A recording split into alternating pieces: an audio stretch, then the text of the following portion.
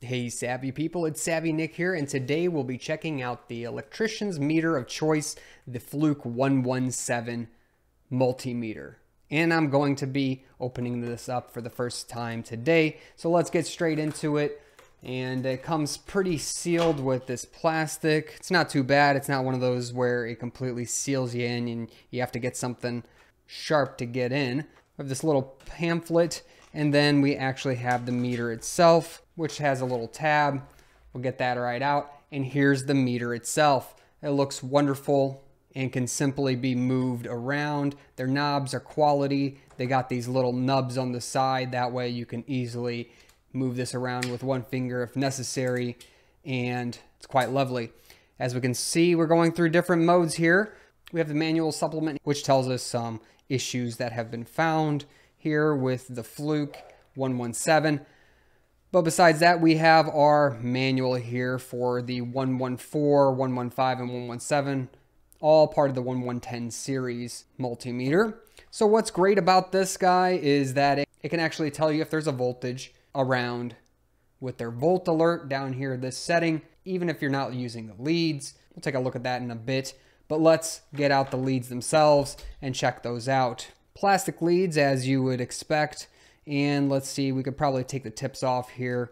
You sure can, so you can get a bigger lead and get into those hard to reach places. And of course, these plastic leads help too when you don't necessarily need to measure into things that are so far away and you don't want to short the leads together. They're fine.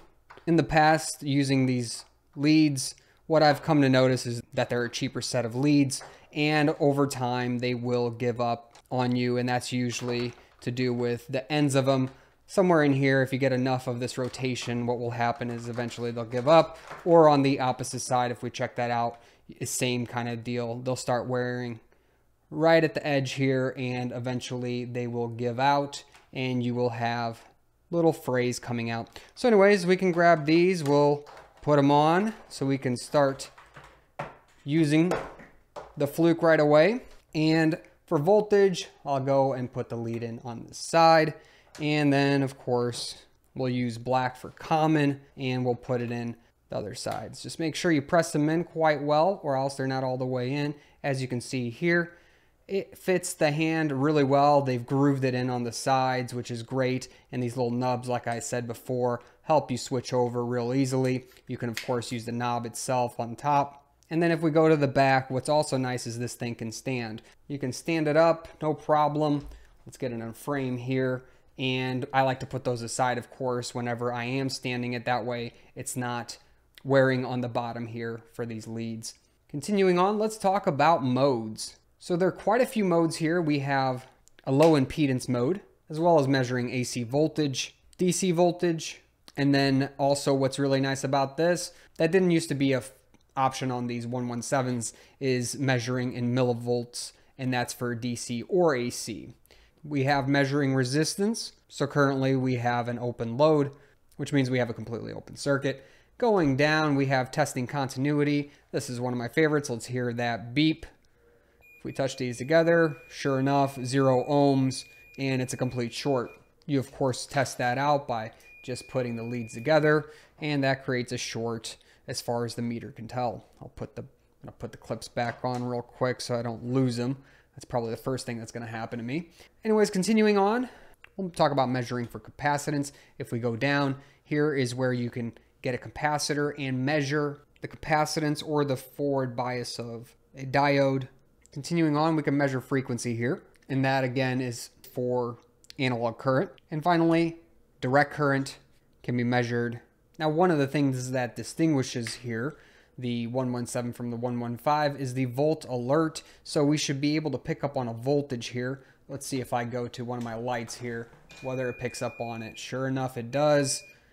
As I'm getting close here, it can pick up on a voltage. All you have to do is bring this side, which is the top side of the multimeter, to whatever voltage that you have by. So for example, here's a cable. Look at that, it's volt alert. It's telling you that there's some voltage present. So it makes it really easy to check a cabinet, let's say, and make sure that power is down so you don't get inside of a live cabinet. if you do that type of work. Now, this is a electrician's multimeter as it is advertised right here. It says it everywhere you see one of these, you'll see that. It's of Fluke's high standard in accuracy, which you'll know you're getting when you buy a Fluke meter. These are more expensive than most multimeters, and there's a reason for that. They're built tough. You could throw this guy around quite a bit without actually damaging it at all. As you hold it, you see it's a very solid build.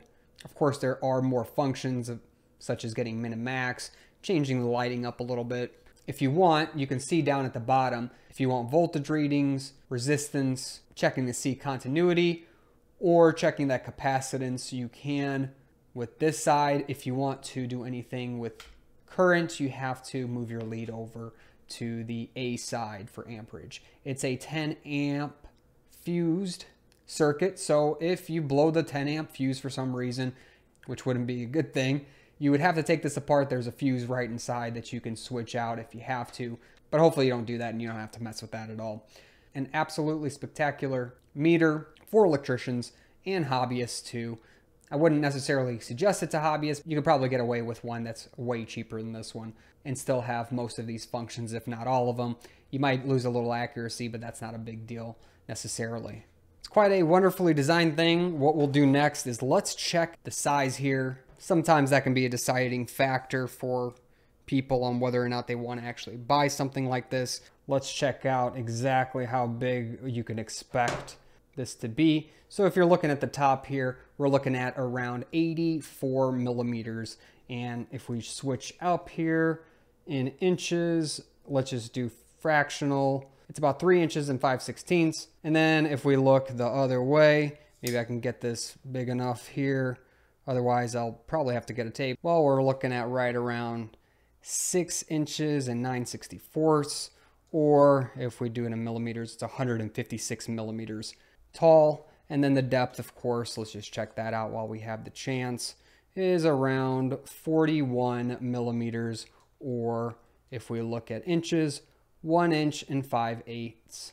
Well, now that you know what this all comes with, and that it's a wonderful product, at least for electricians and advanced electronics enthusiasts, let me know if you plan on picking one up in the comment section below. I hope you enjoyed this unboxing and quick review of a Fluke 117 multimeter with the integrated voltage detection. I'm excited to start using this one. I use Flukes on the job quite often and have grown accustomed to how rugged and accurate they are. Two of the best selling points here for these Flukes. And with that volt alert, it really just makes things a little easier without using the leads, being able to detect voltage.